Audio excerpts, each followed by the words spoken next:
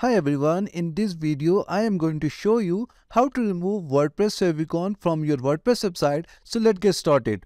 So to do this, at first we need to log into our WordPress website dashboard, and then from the left menu we are going to hover over appearance and then click on customize. Here on the left menu you will see different customization options, but we are going to click on site identity. It may be changed based on your theme, but in most of the cases Favicon is located in site identity. So we are going to click on it, and after that we are going to click on select site icon, and as you can see that it's showing us that 512 by 512 images works best for the favicons. So we are going to use this size for our favicon. If you have Photoshop or any other photo editing tool, then you can use it to create 512 by 512 pixels favicon. But if not, then you can use online tools such as Canva to create your favicon in such a size.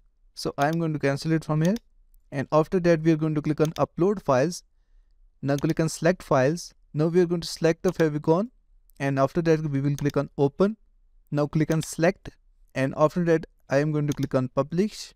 And as you can see that our new favicon is added to our WordPress website and the old one is deleted. So this is how you can remove WordPress favicon from your WordPress website. Thank you so much for watching the video tutorial. Please like the video and subscribe to my channel.